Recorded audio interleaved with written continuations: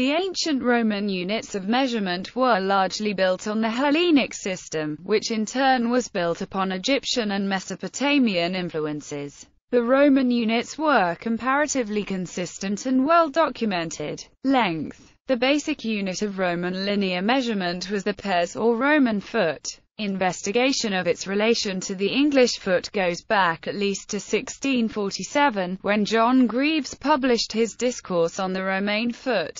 Greaves visited Rome in 1639, and measured, among other things, the foot measure on the tomb of Titus Statilius Aper, that on the statue of Cossutius formerly in the gardens of Angelo Collicci, the Congius of Vespasian previously measured by Villalpindus. A number of brass measuring rods found in the ruins of Rome, the paving stones of the Pantheon and many other ancient Roman buildings, and the distance between the milestones on the Appian Way. He concluded that the Cossutian foot was the true Roman foot, and reported these values compared to the iron standard of the English foot in the Guildhall in London. Smith gives a value of 0.9708 English feet, or about 295.9 millimeters. An accepted modern value is 296 millimeters. The Roman foot was subdivided either like the Greek paus into 16 digiti or fingers, or into 12 unciae or inches. Frontinus writes in the 1st century AD that the digitus was used in Campania and most parts of Italy. The principal Roman units of length were. Other units include the shurnus used for the distances in Isidore of Charax's Parthian stations and in the name of the Nubian land of Triaconta shurnus between the first and second cataracts on the Nile. Area. The ordinary units of measurement of area were. Other units of area described by Columella in his De Re Rustica include the porca of 180 times 30 Roman feet used in Hispania by Attica and the Gallic canditum or cadetum of 100 feet in the city or 150 in the country.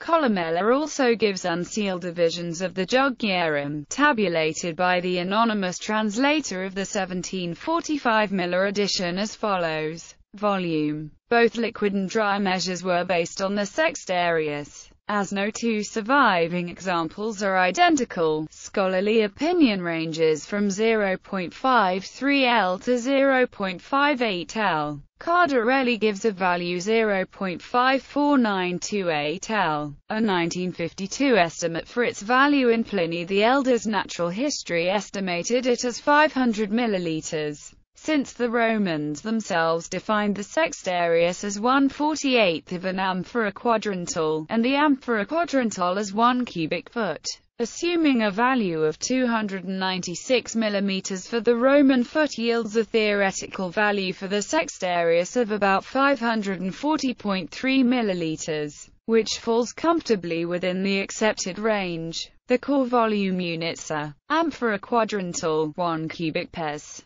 Congius, a half pes cube. Sextarius, literally 1/6 of a congius. Liquid measures, dry measures, weight. The units of weight or mass were mostly based on factors of 12. Several of the unit names were also the names of coins during the Roman Republic and had the same fractional value of a larger base unit. Libra for weight and as for coin. Modern estimates of the libra range from 322 to 329 grams with 5,076 grains or 328.9 grams an accepted figure. The as was reduced from 12 ounces to 2 after the First Punic War, to 1 during the Second Punic War, and to half an ounce by the 191 BC Lex Papiria. The divisions of the libra were. The subdivisions of the uncia were time, years. The complicated Roman calendar was replaced by the Julian calendar in 45 BC. In the Julian calendar, an ordinary year is 365 days long, and a leap year is 366 days long.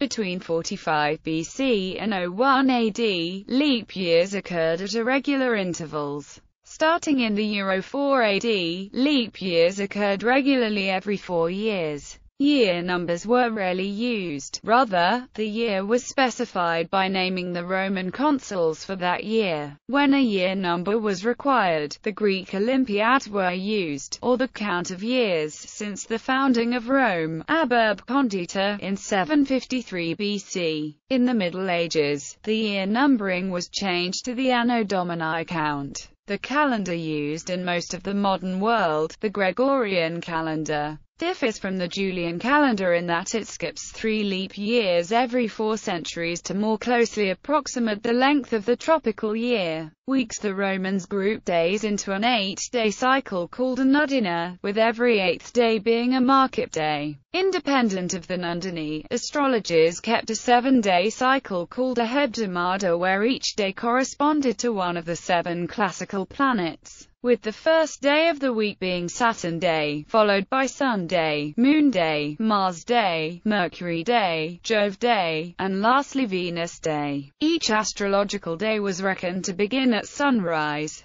The Jews also used a 7-day week, which began Saturday evening. The 7th day of the week they called Sabbath, the other days they numbered rather than named, except for Friday, which could be called either the Paraseva or the 6th day. Each Jewish day was reckoned to begin at sunset. Christians followed the Jewish 7-day week, except that they commonly called the first day of the week the Dominica, or the Lord's Day. In 321, Constantine the Great gave his subjects every Sunday off in honor of his family's tutelary deity, the unconquered sun, thus cementing the 7-day week into Roman civil society. Hours. The Romans divided the daytime into 12 horae, or hours starting in the morning and ending in the evening. The night was divided into 4 watches. The duration of these hours varied with seasons. In the winter, when the daylight period was shorter, its 12 hours were correspondingly shorter and its 4 watches were correspondingly longer. Astrologers divided the solar day into 24 equal hours,